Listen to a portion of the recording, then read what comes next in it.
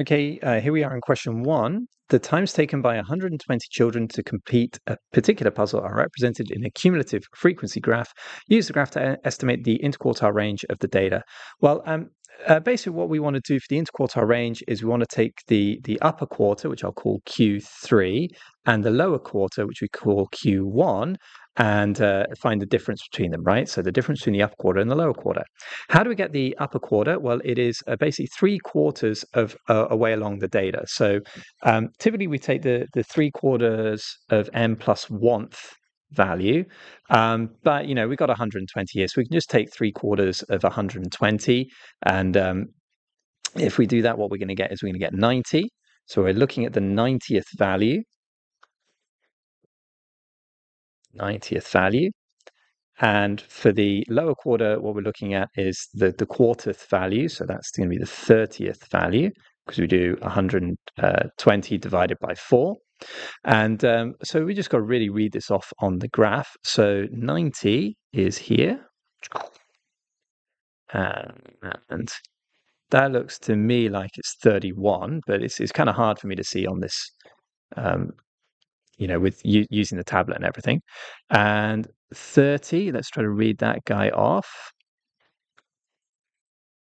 And I think that's, 24? Something like that? Yeah, 24. Okay. And so therefore the interquartile range is going to be 31 minus 24, which I get to be 7. Now I'm just going to check the mark scheme, see what they accept. Mark scheme, let's go up. They go for 7.3. So they will accept an upper quartile anywhere between 30.5 and 31.25. All right, so I'm just inside there. And they will accept a lower quartile between 23.25 and 24. Yeah, so I was very close there. And interquartile range between 7 and 7.5. Okay. Now, hopefully, of course, because you're doing it on paper, yours should be much closer to the mark than mine. Just be extra careful as you're drawing it. Make sure you got your rulers properly aligned and everything. It'd be really irritating just to lose those 2 marks through carelessness. Okay. All right, then here we are in part B. 35% of children took longer than t seconds to complete the puzzle. Use the graph to estimate the value of t. Well, if 35% of children took longer than t seconds, then 65% of children took less than t seconds. Okay, so I think that's one thing you just need to be on the lookout for, right? 35% of children took longer than t, so they were greater than t.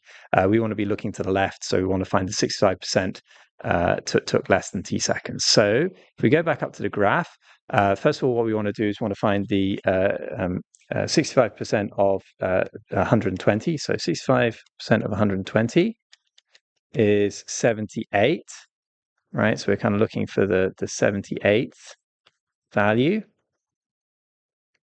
Let's go up. Oh, sorry about that. Let's go up. And it's going to be a bit difficult with my zoomed in graph, but it's going to look something like that, I guess. It's going to come down. So I think that's something like between 27 and 28. So I don't know, t is equal to 27.5. I'll just look at the mark scheme, see what value they've got, because obviously you can do it more accurately on paper. They've gone for any answer between 28 and 29. Okay, so yeah, it's a bit difficult for me on the screen to do it. They'll accept any answer between 28 and 29, but that's the way that you should do it, is just read it off the graph in the way that I've done. Okay. Okay, so this is question 2. Hazim repeatedly throws 2 ordinary fair 6-sided die at the same time. On each occasion, the score is the sum of the 2 numbers that she obtains. Find the probability that it takes exactly 5 throws of the 2 dice for Hazim to obtain a score of 8 or more. Well, I think it's just easier just to draw a quick probability table here. I've got the outcomes of one die here and the outcome of the other die here. And of course, we just add up the scores. Now, what are we interested in? We're basically interested in this part here, right? Because we want a score of 8 or higher. So how many ways can we get that? Well, it's 5 ways, plus 4 ways, plus 3 ways, plus 2 ways, plus 1 way. And then there are 36 possible outcomes in total. So if we find out the probability of being greater than 8, then that's going to be equal to 1 plus 2 plus 3 plus 4 plus 5, all divided through by 36. And that's equal to 15/36. And 15/36 is the same as 5 upon 12. Okay, now then, I think it's always helpful to define our distribution. So the way I'm going to do that is to say, let x be the number of tries until the score is greater than 6. So until score greater, so not greater than 6, greater than 8. Okay. Now then, what do we want? We want to find the probability that it takes exactly 5 throws of the dice to obtain a score of 8 or more. Well, I think it's just easier just to draw it out, right? We could either have a success or failure. So the failure here means I don't get a score greater than 8. Success or failure. Success or failure. Success or failure. And then success or failure. Now, the reason I've drawn it out like this is because this particular outcome here represents getting a score of 8 or more in exactly 5 throws. Okay, can you see that? Because first throw I didn't get it, second throw I didn't get it, third throw I didn't get it, fourth throw I didn't get it, but on the 5th throw I did. Right, so in other words, I want 4 consecutive failures and then a success. Well, what's the probability of that going to be? Well, remember that the probability of success was 5/12. So that would be the success at the end, 5/12. And what would be the probability of failure? Well, probability of failure would be 7/12. And how many of those failures do I need? Well, I need 4 of them.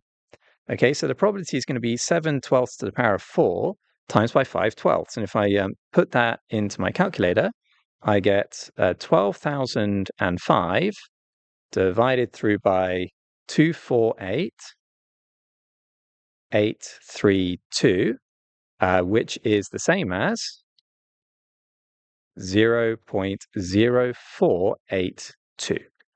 Okay? Okay, here we are in part B. Find the probability it takes no more than 4 throws of the 2 dice for Hazim to obtain a score of 8 or more. Now, on this diagram, I've got S and F. That refers to success and failure. And success is that we get a score of more than 8, or 8 or more, rather, on each trial. And failure is that we don't get that. Now, if we want to find the probability it takes no more than 4 throws, then basically we can have everything except having 4 consecutive failures, right? Because if we got 4 consecutive failures, then it means that it's going to take more than 4 throws to eventually get a success, okay? So basically we can have everything apart from this path here. Now, what's the probability of each failure? We saw that that was equal to 7/12. So 4 consecutive failures is going to be 7/12 to the power of 4, and that's the thing that we cannot have. So the probability is going to be 1 minus the 7/12 to the power of 4. And if I stick that into my calculator, I get 0.884. Okay, and that's my answer. All right, then, part C. For 8 randomly chosen throws of the 2 dice, find the probability that Hazim obtains a score of 8 or more on fewer than 3 occasions. Now, there's a bit of a trick here, isn't it? Because what they've done is they've actually changed the distribution, right? This is really a binomial question. And I think it's helpful always to be defining our random variable. So in this case, we've got a new random variable. We're going to get let y be the number of throws with a score of 8 or above. So with a score greater than or equal to 8. Okay. Now, if that's the case, then y is going to be distributed binomially with 8 trials, right? Because we're throwing this thing 8 times, and with a probability of success of 5/12, right? Because in the previous part of the question, we saw that the probability of getting a score of 8 or more was 5/12. So just to be clear, what we've now got is we've got a new variable, right? Because in the previous questions, the random variable was the number of throws until we get 8 or more. But this one is the random variable is the number of throws where we get a score of 8 or more, right? So it's not how many attempts do we have to have until we get this. It's no, if we run the experiment 8 times or 10 times or 12 times, how many of those times will have a score of greater than 8? So it's a slightly different thing. Now, what are we asked to find?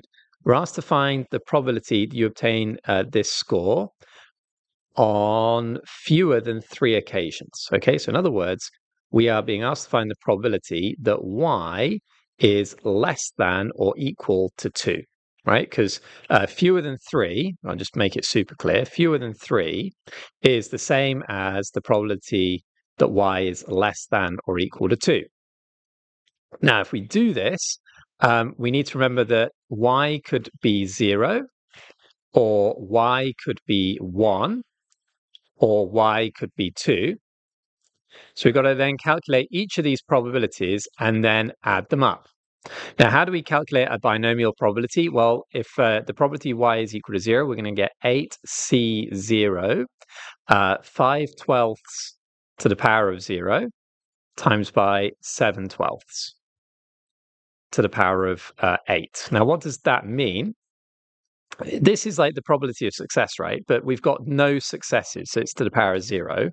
And if we've had 0 successes in 8 trials, then we must have had 8 failures. So that's 7/12 there is the probability of failure, all to the power of 8. And 8c0 represents the number of different ways in which this outcome could have occurred. Well, it's the same as 1, because there's only one way that you can get 8 failures. You just get the 8 failures. The next one here is going to be 8c1. Probability of success to the power of 1, because we got 1 success. The probability of failure to the power of 7, right? Because we have 1 success, we've got 7 failures. And what does that 8c1 represent? Well, it means that there are 8 different ways in which we could get 1 success and 7 failures, right? You imagine that we get success and failure, failure, failure, failure, or failure, success, failure, failure, failure, or failure, failure, success, and so on and so on. Okay, next one, just use the same formula, 8c2. 5/12 to the power of 2, you got 2 successes, and 7/12 to the power of 6, because 2 successes means we've had 6 failures. If I type all of that into the calculator, type, I suggest you do each term separately. What you get is 0.282. Okay, so a little bit of patience there, but I think the key thing is you always want to be in the habit, basically, of stating your random variable, stating your distribution. I think if you're clear about that, then you are usually able to do the question. So get into that habit, guys. I think it'd be really helpful. Okay, then question 3. A farmer sells eggs. The weight in grams of the eggs can be modeled as a normal distribution with mean 80.5, standard deviation 6.6. Eggs are classified as small, medium, or large according to their weight. A small egg weighs less than 76 grams, and 40% of the eggs are classified as medium. Find the percentage of eggs that are classified as small. Well, as I said in the previous question, I think it's helpful to define our distribution. So I'm going to say let X be the weight of an egg. So we're told, therefore, that X is normally distributed with a mean of 80.5 and with a variance of 6.6 squared, right? Because it's standard deviation squared. Now, an egg is small if it weighs less than 76 grams. So what we want to do is we want to find the probability that X is less than 76. Okay? And we can convert this to the Z distribution by saying that Z is equal to X minus mu upon sigma. So we take our 76, we subtract the mean, 80.5, and we divide through by 6.6. And if we do that, we get the probability that Z is less than negative 0.6818. Okay. Now then, this is a bit tricky because our table of data for the Z distribution, the one that you've got in your exams, doesn't take negative values. So how are we going to deal with this? Well, I think the best way is always to draw a diagram, right? You want to be in the habit of doing this, and it doesn't take too much time. So here's what the Z distribution looks like. Okay, it is symmetrical about the y-axis because the mean is supposed to be 0, like that.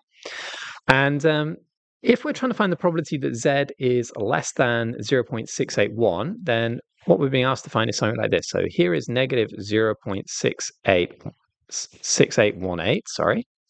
We're being asked to find that region there, okay? Now, via symmetry, hopefully what we can see is that that should be the same as finding this region here. Sorry, my normal distribution has not been drawn very symmetrically. I hope you appreciate that.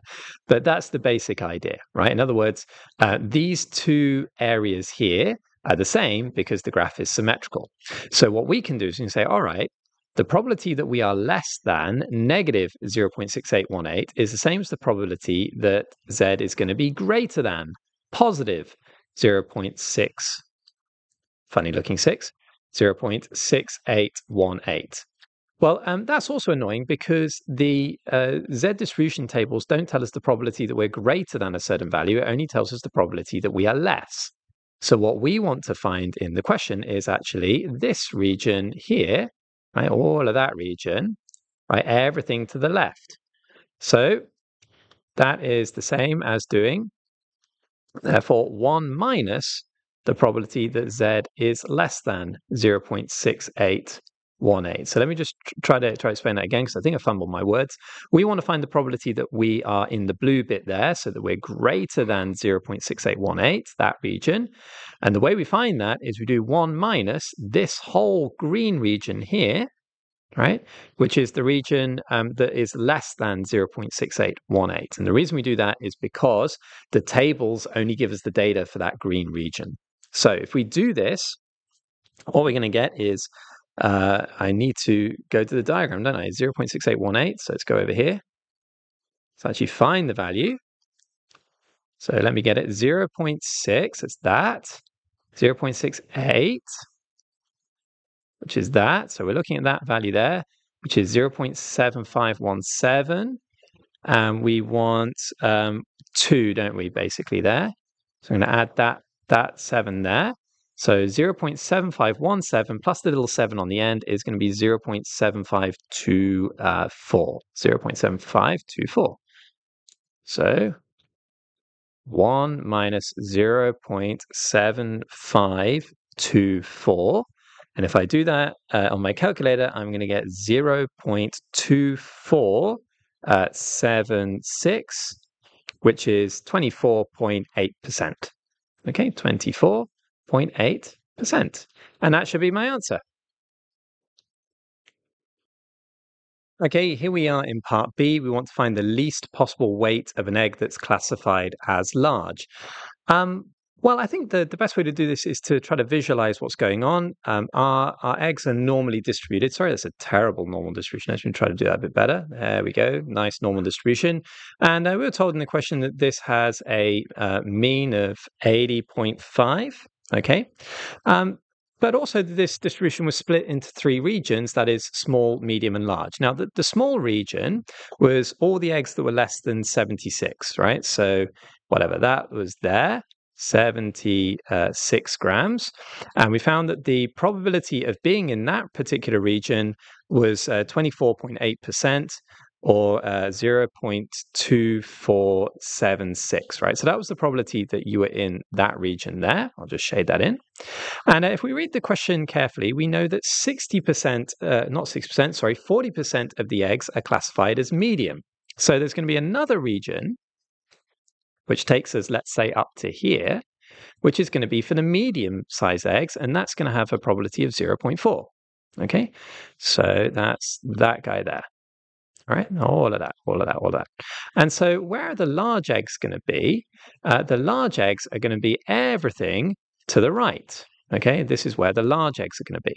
Now then, how would we find this particular value, which kind of cuts off where the large eggs are?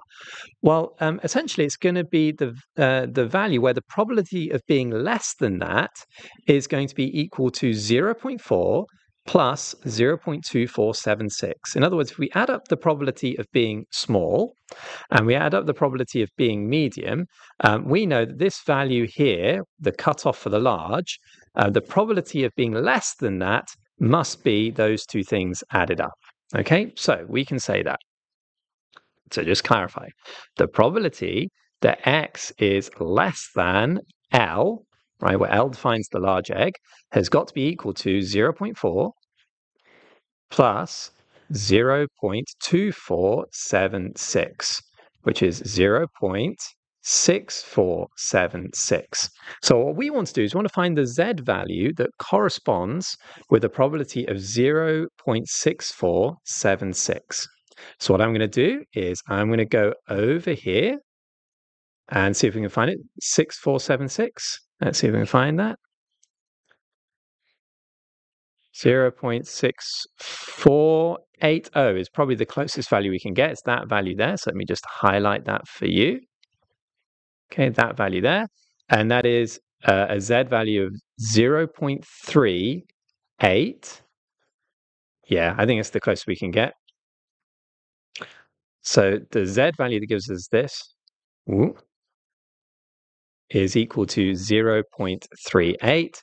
And so what we want to do is we just want to find the X value that corresponds with that Z value. Well, we know that Z is equal to X minus mu upon sigma. And so we can just rearrange this to get X is equal to Z sigma plus mu. So what we're going to do there is we will do 0.38 times by the sigma value, which was 6.6. So times by 6.6. We're going to add the mean, which was 80.5. And if we do that, we get 83.008. So 83.008. And so I think we can just say 83 grams is going to be the value at which we classify eggs as large. Okay, this is part C. 150 of the eggs for sale last week were weighed. Use an approximation to find the probability that more than 68 of these eggs were classified as a medium. Okay, now this is, again, another thing similar to, I think, to the previous question where there is a change in the distribution.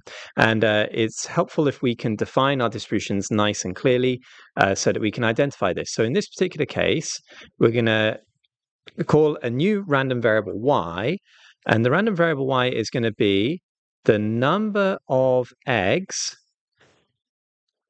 that were classified as medium. Okay, and if this is the case, then hopefully we can see that y is actually a binomial distribution where we've got 150 trials because we've got 150 particular eggs, and the probability of success for each trial is going to be 0.4 because in the question we read at the very beginning that 40% of the eggs have are classified as medium. Okay. Now, if this is the case, then what we're being asked to find is the probability that more than 68 of these eggs are going to be classified as medium.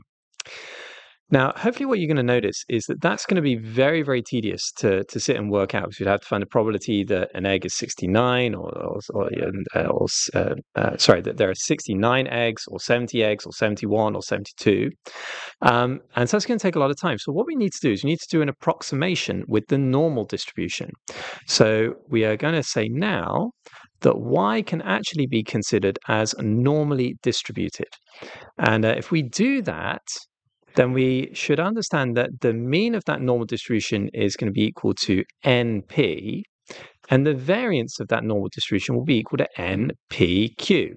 So in other words, to find the mean, we're going to need to do 150 times by 0.4, and to find the variance, we need to do 150 times by 0.4 times by 0.6.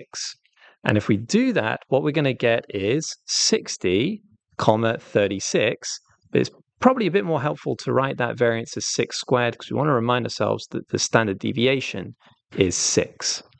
So we're trying to now find the probability that y is greater than 68. But I think it might be better to write this as y is greater than or equal to 69 because we're going to have to use the continuity correction.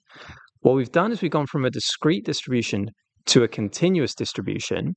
And so if we imagine that on a line, let's say we go over here. So we've got a straight line here. Here's 68. Here's 69. If we want to find the probability that we're greater than or equal to 69, then actually what that involves is going from here, 68.5, all the way to the right. Okay, because we sort of like consider each of these integer values as going half the way to the left and half the way to the right there. Okay, so what we're really doing now is we are finding the probability that y is greater than or equal to 68.5. And then to do that, we just do our usual normal distribution stuff. We find the probability that z is greater than or equal to 68.5 minus the mean value, which was 60, over the standard deviation, which is 6. And if you key all of that into your calculator, you get the probability that z is greater than or equal to 1.4167. Now remember, the table of data doesn't give you the probability you're greater than a value. It gives you the probability that you're less than a value. And so the way we can get around that is say we're going to consider 1 minus the probability that z is less than 1.4167. Okay, so that's the value that we want to look up on our table of data, 1.4167. So let's just go have a look at this. So we've got 1.4 here. Let's just key that on, 1.4, 1.41. We want 1.417 there. So that's we've got to add 10 on to the end. So that's going to be a probability of 0.9217. So let's go down there. So this guy is going to be 0.9217. So if we were then to subtract that off, what we get is 0.0783. And that should be our answer for this question. Okay, question 4. The times to the nearest minute of 150 athletes taking part in a charity run are recorded. The results are summarized in the table. We want to draw a histogram to represent this information. Now, the key thing about a histogram is to understand that the frequency is represented by the area of each bar, right? So it's not represented by the height of each bar, it's represented by the area of each bar. So what we want to do is we want to find the width of each of those little class boundaries, right? These guys here, see how big they are, and then do the frequency divided by that width, because that's going to tell us the right height that we want to get. Now, I don't like the way they lay out the data, so I'm just going to change it a tiny bit. I'm going to kind of write it out as a column. So let me just get this. Okay. So we got the class here. Ooh.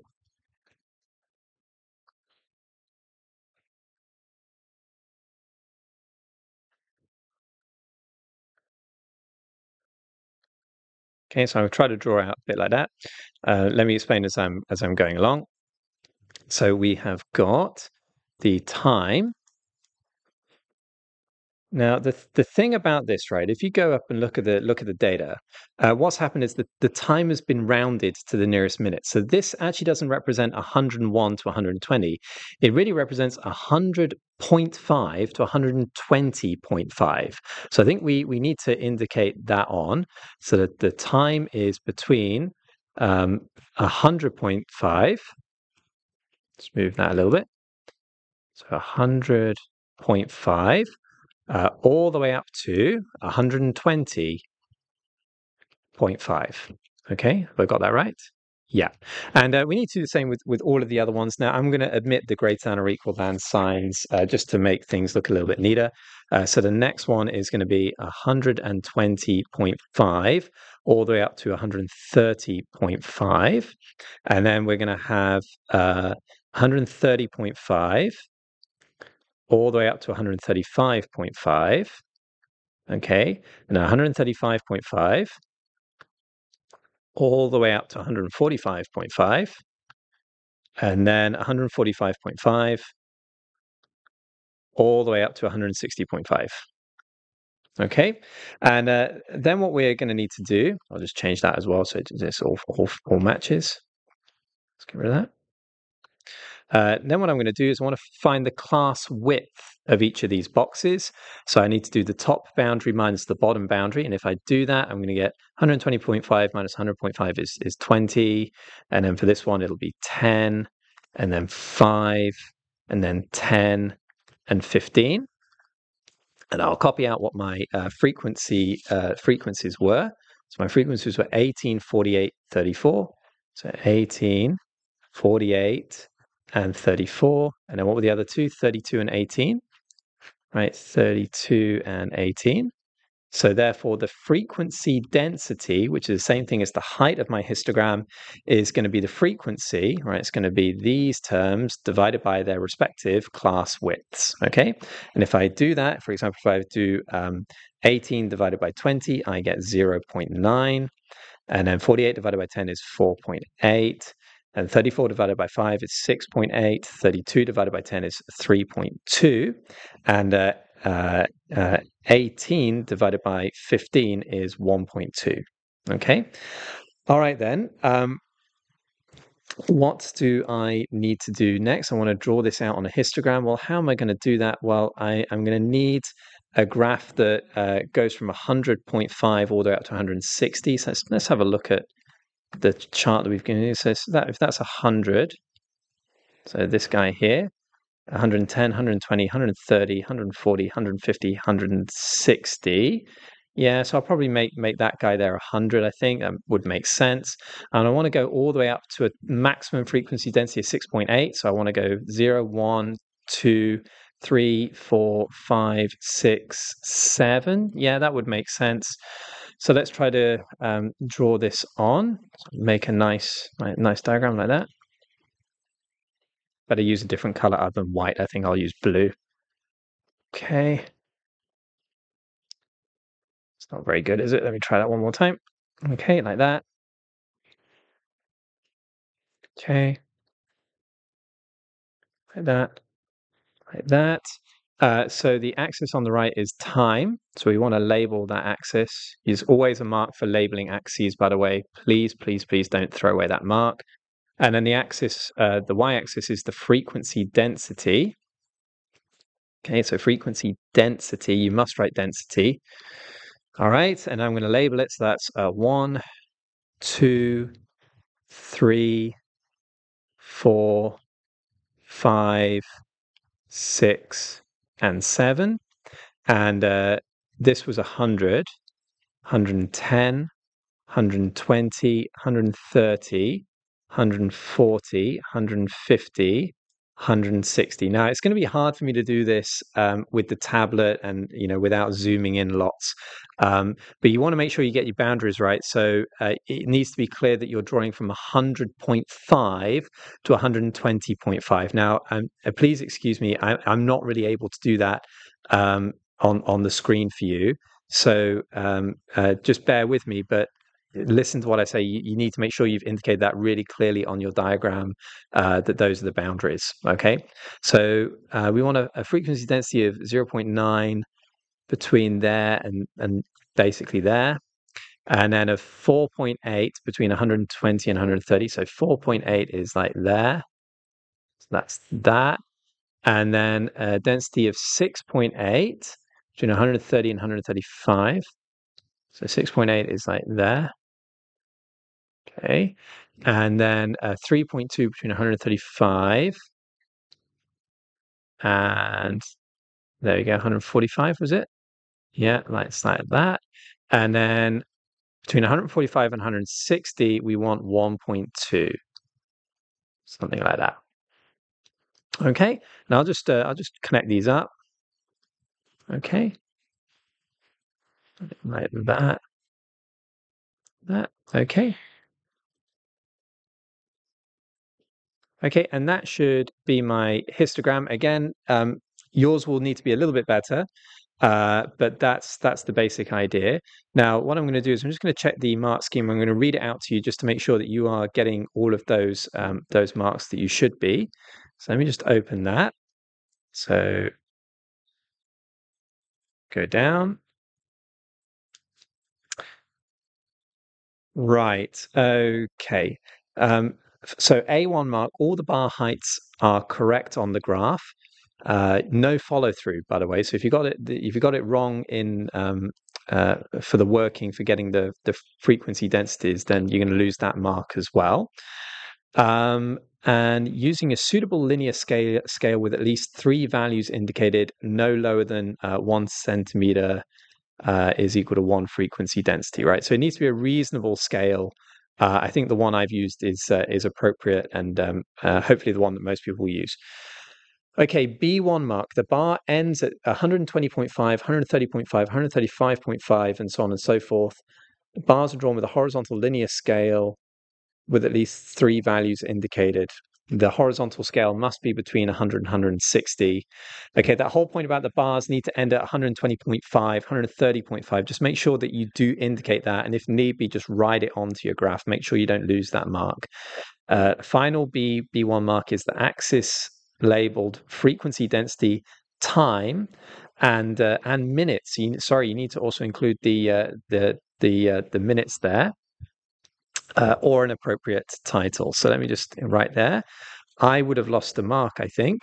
And the reason is I didn't include there the scale minutes. Okay, so again, just be super careful, be really irritating, do so much work, and then lose marks just for things like that. Okay. All right, then. We're in part B of this question. We want to calculate the estimate for the mean and standard deviation of the times taken by the athletes. Now, when we're calculating the mean from this kind of data, we've got to take into account the fact that we don't actually know where our data lies in any particular band. So, for example, we've got 18 people who are in this band, but we don't know where they are, right? They could be 103, or they could be 117, or one could be 112, the other could be 106. We don't actually know where each of the individual people are. So what we've got to do, if we want to calculate the mean, is we've got to calculate where the center of this band is, and for each of the bands, because we're going to assume that everybody in that band is at the center, right? So that's going to be our first job. Our first job is to calculate the kind of the center of each of these bands. Now, the way we're going to do that is basically finding the midpoint.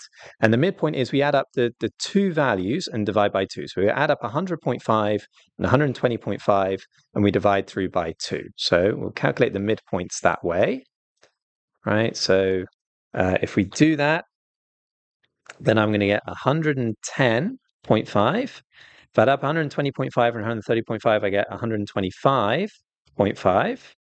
And this one will be 133, this one will be 140.5, and this one will be 153. Okay. All right, then. So these are like our X values, if you prefer, but they're kind of X values that take into account the middle of the band. So how are we going to use this to calculate the mean? Well, the mean, X bar, is equal to sigma fx over sigma f. In other words, what are we doing? We are multiplying each of these midpoints by its frequency. So 110.5 times by 18, 125.5 times by 48, and so on and so on and so on. And we are going to add them all up. And then what we're going to do is we're going to divide through by the total number of people, which I think was 150, wasn't it, in the previous question? Never mind, I'll go back and check that in a moment. So we are going to do 18 times by 110.5 plus 48 times by 125.5 plus 34 times by 133. Okay, plus, what was it? 32 times by 140.5.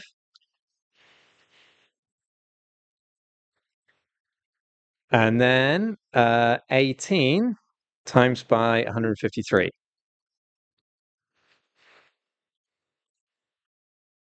Okay, it's quite a lot of data there. Sorry about that. And then we have got to divide that through by the total number of people. Let me just remind myself how many people that was, just to make sure I'm not making a mistake. 150 athletes. All right, so we've got to take that, got to divide it all by 150. Whoa, sorry about that. 150. Okay, so now what we're going to do is we've got to key that all into a calculator. If we key that all into a calculator, then what we should get is 131.9. Okay, so that's going to be our mean. All right, then the next thing that we need to ask is the variance, okay, or the standard deviation. Now, how do we calculate the variance or the standard deviation? Well, the variance, the formula for that is the sum of the squares over n, or you could think of it the mean of the squares, minus the mean squared. So minus our x bar value squared. What does that actually mean? It means we take all of our values for the time, which are these things here. Okay, we square them, and we multiply each by the frequency. Okay, and add them all up, right? So the sigma x squared there, perhaps a bit more appropriate to say sigma fx squared, because kind of what we're saying is, yeah, we got our midpoint value here, 110.5, but we're going to square that. We've got to remember we've got that 18 times, right? So it's 110.5 squared plus 110.5 squared plus 110.5 squared, 18 times. Okay. Now, again, I think a useful thing to do is we want to include the kind of the squares here, but I'm just going to skip that out if you don't mind. And what I would do is I would write this out in full. So we are going to get. So our F was here 18. So we're going to get 18 times by 110.5 squared plus 48 times by 125.5 squared plus 34. Sorry about all the scrolling. I hope it's not making you dizzy. Times by 133 squared plus 32 times by 140.5 squared. It was 32, wasn't it? So 32 times by 140.5 all squared. And then plus the 18 times by 153 all squared. So we're going to do all of that. Then having done that, I'm going to zoom out because it's so much, isn't it? We are then going to have to divide that through by the total amount of data, which is 150. So just to clarify, this guy here, everything I've written there is that guy there. Okay, and then from that, we've got to subtract the mean squared. So we've got to take our previous answer, 131.9, square it and subtract it off. So we are minusing 131.9 squared. Okay, now all of that is basically calculator work, guys. I'm sorry it's a bit boring, but you just got to key it in. I suggest you do it 2 or 3 times to make sure you get your answer right. If you do it, you should get there 137.5. But you need to remember that this is the formula for the variance, right? It's the formula for sigma squared. So you need to square root it in order to get the standard deviation, which is 11.7. Okay, so hopefully that should be okay. You're given the formulas anyway in the formula sheet, so you just got to make sure you're extra careful. Yeah, I suggest with all these calculation things, just calculate them 2 to 3 times. Just make sure you get the same answer. It's so easy to go wrong.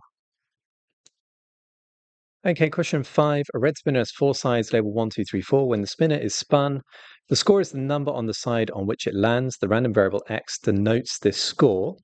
The probability distribution table for x is given below. We want to show that the probability is equal to 0.12. Well, there's only one mark question because it should be quite straightforward. The sum of all probabilities must be equal to 1, right? And the reason for that is 1 represents certainty, right? Everything that can happen. So if you add up all of these events, these represent everything that can happen. So if you add them all up, it must be equal to 1. Okay? So if I do that, then I'm going to get 0.28 plus p plus 2p plus 3p is equal to 1, which means that 6p is equal to 0.72. Now divide both sides by 6. I get p is equal to 0.12. Okay? All right then, part B. A fair blue spinner and a fair green spinner, right? The word fair means that all the outcomes are going to have equal probability. Each have 4 sides labeled 1, 2, 3, 4. All 3 spinners, red, blue, and green, are spun at the same time. Find the probability that the sum of the 3 scores is 4 or less. Well, I think to do this, best thing is just to draw a table, I think. So let me try to do that. So we could either be red, blue, or green. Now, how can we get a sum of 4 or less? Well, we could have 1, 1, and 1, because that would give us a sum of 3. Or we could have 1, 1, and 2, because that would give us a sum of 4. We could have 1, 2, and 1. Or we could have 2, 1, and 1. Now then, we need to be careful about this because we just need to think about what's the probability for each outcome. Well, the probability for the blue and the green is going to be the same, right? So each outcome for the blue is going to be a quarter, and each outcome for the green is going to be a quarter because these are fair spinners. So the blue and the green together is going to have a probability of a quarter squared, right? A quarter squared, a quarter squared, and a quarter squared. But the red is the one that isn't fair, right? So remember, we go up. The probability of getting a 1 is 0.28, so 28 upon 100. And the probability of getting a 2 is 0.12, so 12 upon 100, right? So the first 3 are going to be 0.28, 0.28, 0.28, and then the last one is going to be 0.12, right? So we've got to multiply all these guys out, okay? And then having multiplied them all out, what we need to do is then we need to add them up because these represent the 4 distinct cases. So if I do that, it's basically like doing 0.28 times by 3, right? So we've got 3 lots of 0.28 plus 0.12, and then all times through by 1/16. So divide by 16 gives me 0.06 there, right? So that outcome is 0.06. If you're really not sure what I've done there, by the way, you can just multiply these out individually and then add them up. But what I'm saying is I've got like 0.28 lots of a 16th, another 0.28 lots of a 16th, another 0.28 lots of a 16th, and then 0.12 lots of a 16th. So I just did 0.28 times by 3 plus 0.12, and then what it is, I times it all by 1 upon 16, and that gave me my answer. Now I'm just going to double check it, make sure I got it right. Yeah, 0.06 is the answer.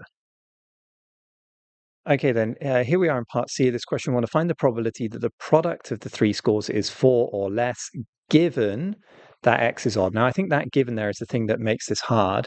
And so what I would do is I would try to clarify everything by writing out the events nice and clearly. So I'm going to define the first event A as being that the product of the 3 scores is 4 or less. Okay, that's event A. And the event B is going to be that x is odd. Okay, so I've clarified these as 2 separate events here, right? This guy here is event A, and this guy here is event B. Why have I done that? Well, because what we're being asked in the question is to find the probability of A given B, right? The probability that the product is 4 or less given that B is odd. And you should know, hopefully, that this is the same thing as the probability of A intersection B, right? A and B together at the same time, divided through by the probability of B. Now, once I've done that, that helps me because it clarifies things quite nicely, because it's saying that what I need to do is I need to find the probability of both events happening at the same time, the intersection. I want to find the probability of just B happening, and then my answer is going to be the division of those two, right? So we're going to focus here first. We want to find the probability of A and B together, and I think the best way of doing that is to draw a table. So we're going to have the red spinner, the blue spinner, and the green spinner. Now remember, the red has got to be odd, and so that can only be 1 or 3. Okay, so let's start off. We could have 1, 1, and 1. And basically what I'm going to consider is all the options where red is 1 to start with. And so if I want a product of 4 or less, then actually we just want blue and green to have a product of 4 and less, right? So that could be done with blue and green being 1 and 1, or it could be done with blue and green being 1 and 2, or blue and green being 2 and 1, or it could be with them being 2 and 2, right? And then another alternative would be 1 and 3. And another alternative would be 3 and 1. But of course, we can't have 3 and 2 because that would be greater than 4. And of course, we could have one where these are 4, right? So 4 and 1, or 1 and 4. Okay, and then I think that covers all the options where red is 1. And so now what we've got to do is we consider where red is 3.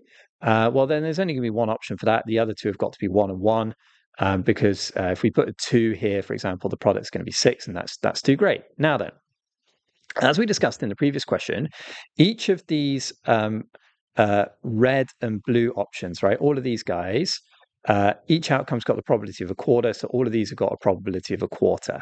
Okay, so for each of these events, what we've got is we've got a quarter times by a quarter, and that's the probability of the blue and the green. So the only thing that really matters is the red.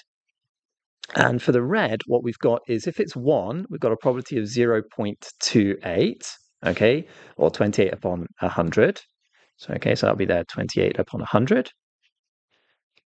And so basically that's going to be repeated, isn't it? So how many events have we got with a similar probability? We've got 1 event, 2, 3, 4, 5, 6, 7, 8 events, I think. Yeah, like that. So that probability is just going to be repeated 8 times. So I'm going to times it by 8. And then at the bottom, what do we got? We got this guy here, where the red is 3. So what was the probability of red being 3? That was 2 times by p, wasn't it? So that was 0.24, or 24 upon 100. So that guy is going to be 24 upon 100 times by a quarter times by a quarter. Okay, so basically I've got this probability but 8 times, and then this probability once. So then what I'm going to have to do is I'm going to have to add that to that. So if I was to add these guys, what answer do I get? So 0.28 divided by 4, and times by 8 is 0.14. So that guy there is 0.14. Okay, and then I've got 0.24 times by a quarter, so divide by 4, then divide by 4. That's 0.015, 0.015. And so, of course, if I add those guys up, I get 0.155. So 0.155. Okay, so that for me is the probability of A intersection B. So let me just write that there. 0.155. Now we need to divide that by the probability of B. Well, the probability of B is just that that is odd, isn't it? So how do I get an odd answer for red? I've either got 0.28 here, or I've got 0.24 here. So 0.28 plus 0.24 is 0.52.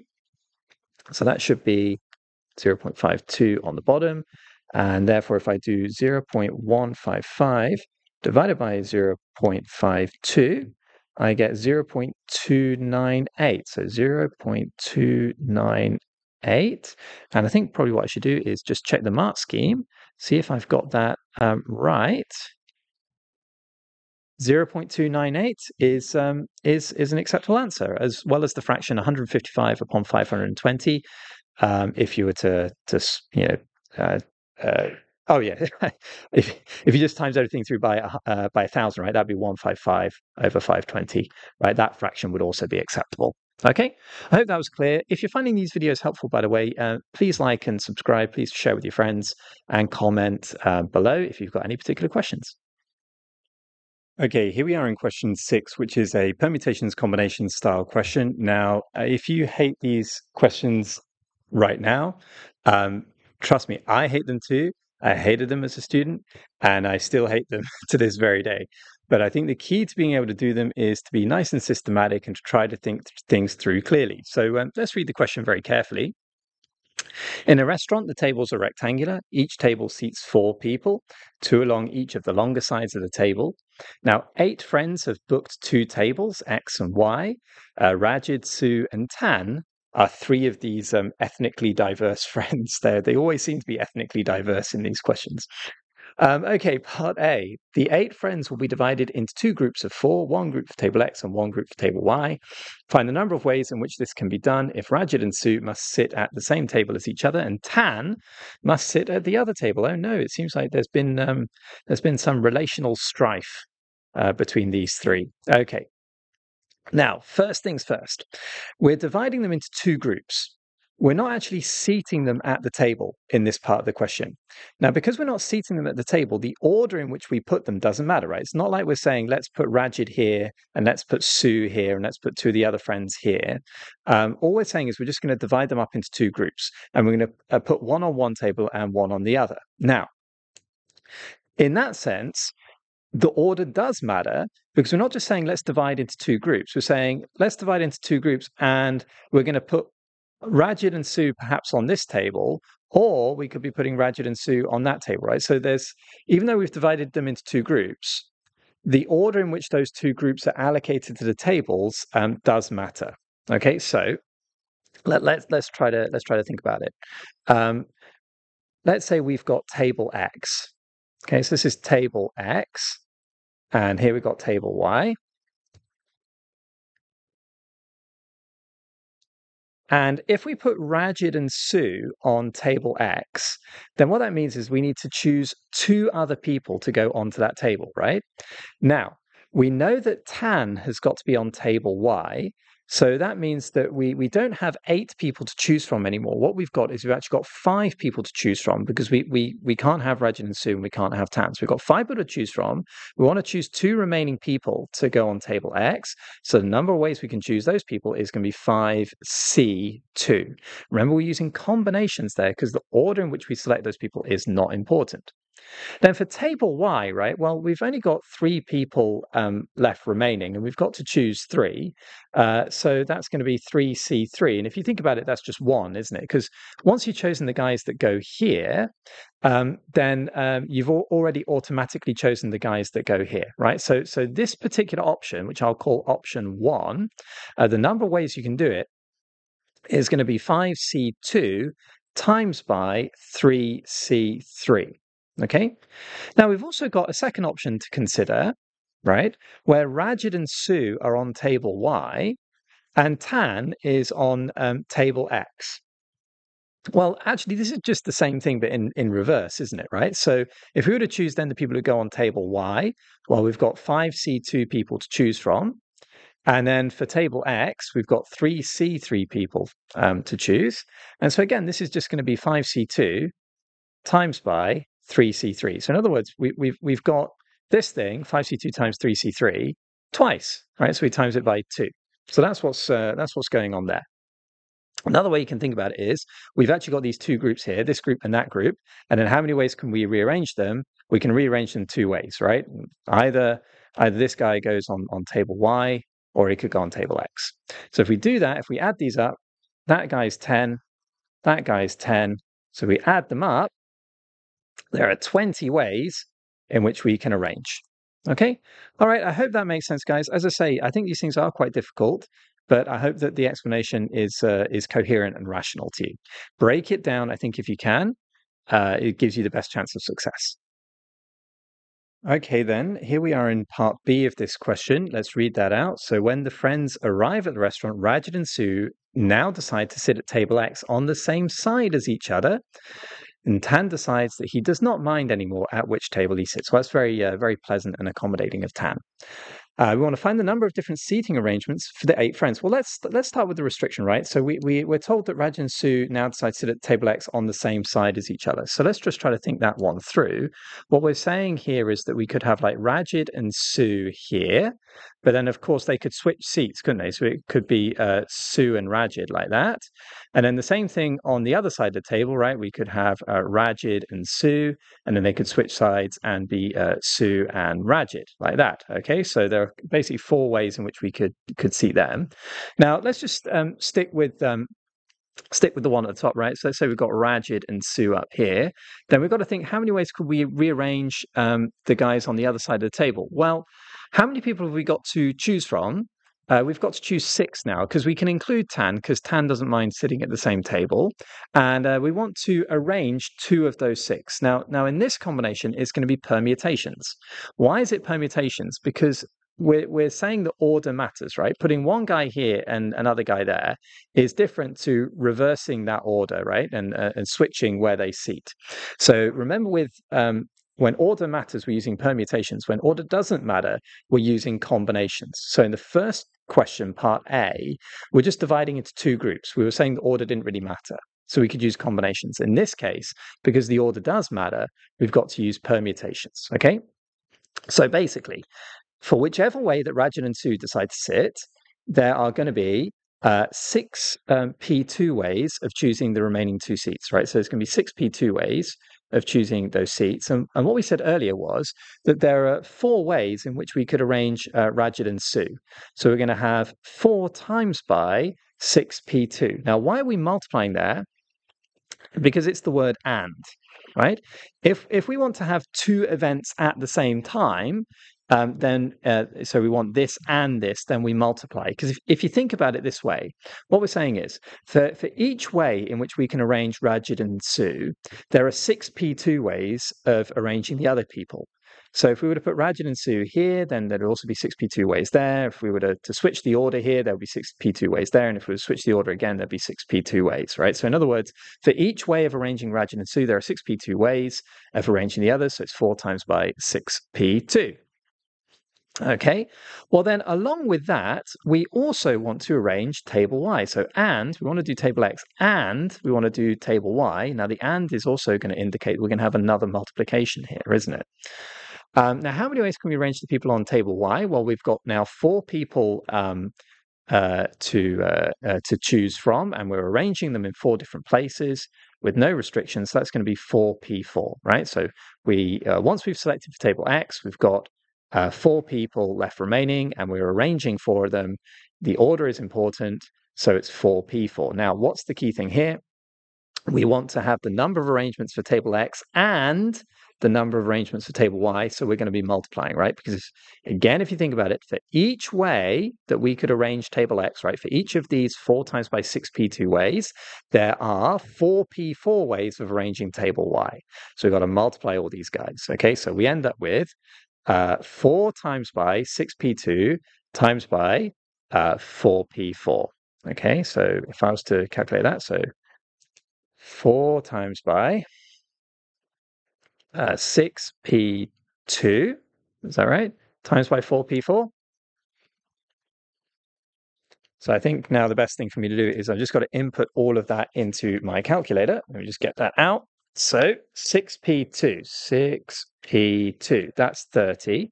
So we've got 4 times by 30, and then we've got 4P4, which is the same as 4 factorial, okay, is 24. So we've got 4 times by 30 times by 24. So let me just do that. And that gives me 2,880. Let's check that that is the right answer. Just open that up. Bit of nervousness there. Yes, 2880 is the right answer. Okay, then here we are in the last part of this question. As they leave the restaurant, the 8 friends stand in a line for a photograph, find the number of different arrangements if Rajid and Sue stand next to each other, but neither is at the end of the line. Okay, I think the best thing to do here is we just draw it out, right? We've got 1, 2, 3, 4, 5, 6, 7, 8 places in the line. And basically, Rajat and Sue can't occupy the ends, right? So the ends, if we just think about those, we'll kind of divide them off, right? So we're not, Rajat and Sue can't go there. How many people could go in the first slot? Well, we've got 8 friends. We can't choose Rajat and Sue, so we can't choose 2. So there are 6 people that could go in the first slot. And if there are 6 people that can go in the first slot, then once we've chosen 1, there'll be 5 people who could go in the second slot. Okay. Now, if you prefer to think about it a slightly different way, what you could say is we've got 6 people to choose from, and we're arranging them in 2 slots. And that would be 6p2. And 6p2 is the same thing as 6 times by 5, right? If you're not sure about that, just type into your calculator. 6p2 is 30, and 6 times by 5 is 30, right? So for the people at the ends, the number of ways we can arrange them is 6 times by 5, or 6p2. So now let's think about the guys in the middle. Well, we're going to treat Rajat and Sue as being one item, right? And so then if we think about them as one item, well, how many ways can we arrange them in the line? Well, we've got one item here, 2, 3, 4, 5 items. So how many ways can we arrange 5 items? That's 5p5, or just 5 factorial. Okay, so we've got 5 factorial ways of arranging the items in the middle. But remember, Rajat and Sue, right? They can also be rearranged internally. And the number of ways we can do that is 2 factorial, or just 2. Because if you think about it, right, we can either have Rajat and Sue, or the other way around, Sue and Rajat. So if I multiply that all out, I'm going to get 5 factorial times by 6 times by 5 and times by 2, and that gives me 7,200, which is the answer. Okay. But I think it may be good if we can think about it another way, right? So I think with these questions, you want to train yourself to try to do them at least 3 or 4 different ways. That way you can kind of verify your answer and you get a bit more confident. The way I'm going to do it the second way is I'm going to say, just keep Rajat and Sue out of the picture. We're now going to arrange the 6 remaining friends. How many ways can we arrange 6 remaining friends? Well, that's going to be 6 factorial, right? Now then, where can Rajat and Sue go? They could go here, here, here, here, here, and here. Where they can't go is they can't go there, and they can't go there, because that's the end of the line. So how many options do we have for placing them? That's just 5. Now notice it's not 5 factorial, right? Because we're not arranging 5 items. What we've got is we've got kind of one item, which is Rajat and Sue, and it can go in 5 different slots. So that's just 5. So you want to think to yourself, how many ways can I place these guys? Well, they can either go here, or here, or here, or here, or here. So that's 5 ways. And then inside Rajat and Sue, we can rearrange them 2 ways, right? So we can either have Sue and Rajat, or Rajat and Sue. So what we're going to end up with is 6 factorial times by 5 times by 2. And I hope that gives us 7,200. It does give us 7,200, which is the same answer. Okay, guys. So I think try to have two ways of thinking it through at least. There are other ways we could do it too, but I think that's going to be the best way for you to progress. Okay. All right, guys. If you found these videos helpful, if you've liked them, please do like the video, subscribe to the channel. You can leave comments below, and I'll try to answer as we go along. And I wish you good luck with your upcoming exams.